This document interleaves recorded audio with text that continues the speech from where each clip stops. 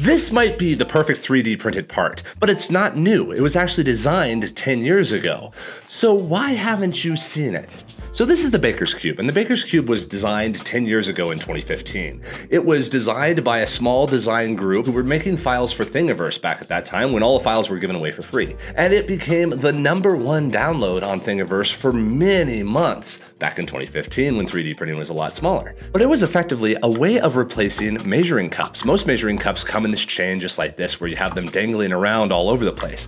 What the BakerCube sought to do was to combine all of your measuring cups into one single object. And it was actually beautiful because you did have your 1 cup, your half cup, your teaspoons and tablespoons all combined into one single brick, which seems like a brilliant idea because it does look really nice. It's something you can leave out and doesn't just have kind of this jankiness of normal measuring cups. Ultimately, with its popularity at that time, a year or two later, it was pulled from Thingiverse and the model disappeared, and the designers went after doing a crowdfunding for it in order to take it and get it mass produced.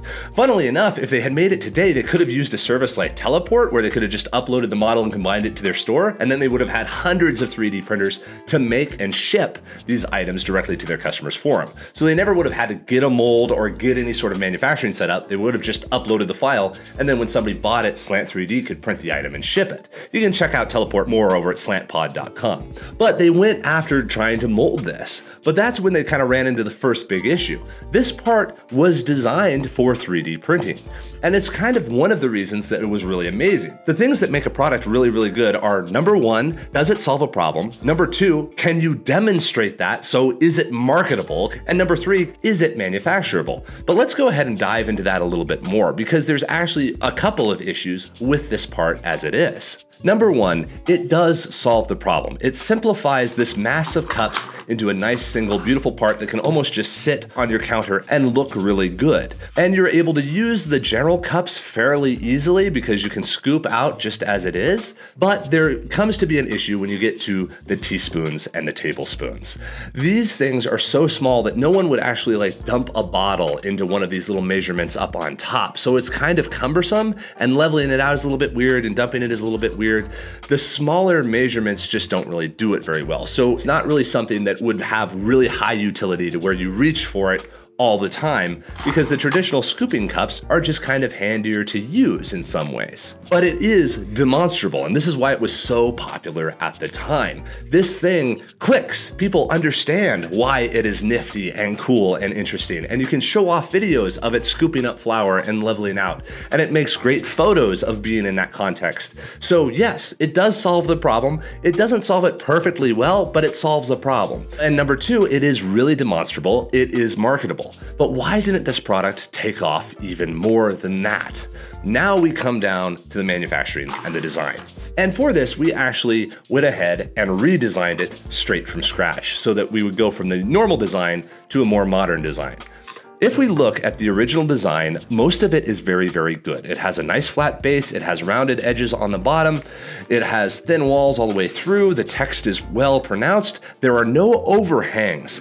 This is a robust design. It can be printed just as well with PETG, PLA, ABS, TPU. It can be made with any material, and it can be made at any resolution. Settings are agnostic to this part because the CAD design itself allows it to be made anywhere, anytime, which again allows it to be a product that can just be uploaded to a factory like Teleport and mass produced without having to do a bunch of tuning or slicer settings and that kind of thing. So it's really useful in that direction. Additionally, they rounded out all the edges. It looks really good. They even made the 1 cup the top, so there's no top surfaces to where you have to worry about the top appearance looking different from the sides. Overall, it's a really uniform and beautiful type of design.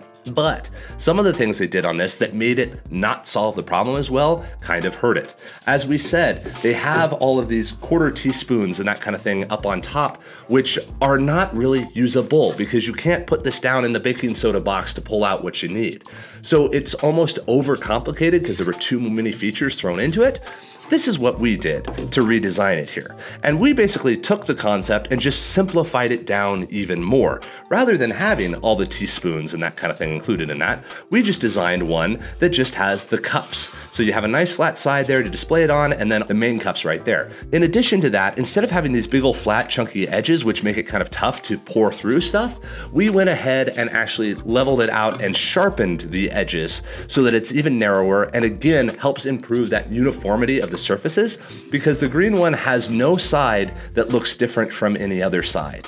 It's really, really uniform and beautiful, whereas you do kind of still have a top on this one and obviously have a bottom to it. Everything else lines up okay, but that's even better here. And now you can actually use the individual cups of the new Slant 3D model without having to worry about them kind of shoving stuff around rather than actually scooping it. But then the question becomes, Gabe, what do you do about the tablespoon, teaspoon, that kind of thing?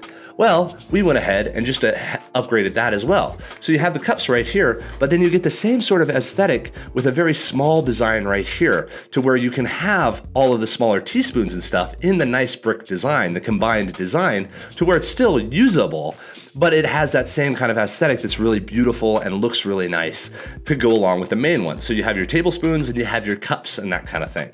As opposed to the BakerCube, which tried to do all of it, we were able to simplify it down to just some basic shapes to where you get all of the same utility, all the same look, all the same aesthetics, but it is more manufacturable, it looks better, and it is more functional, so you were actually able to solve the part.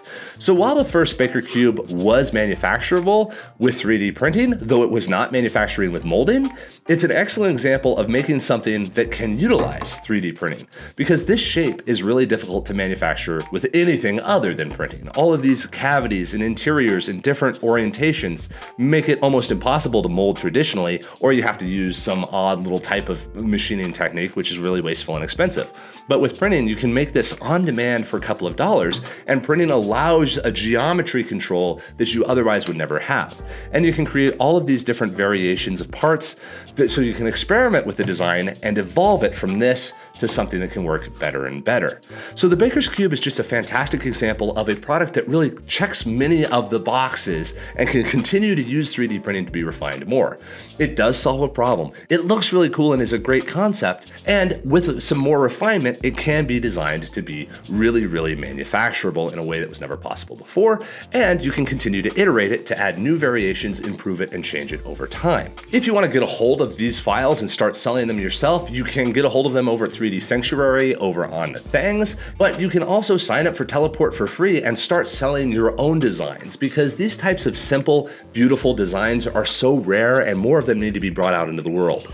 Many of them actually exist already. There are models that people are printing that are like this, but they're not put into production. The reason we built services like Teleport was so that a kid in a dorm room can design an amazing product and bring it to market without having to build their own factory themselves. So if you want to go start your own business, or if you want to design your own product, go ahead and check out Teleport right now and see what you can start selling, because printing allows you to create some really amazing things, and you can continue to evolve over time and create something really amazing. Have a great day, everybody.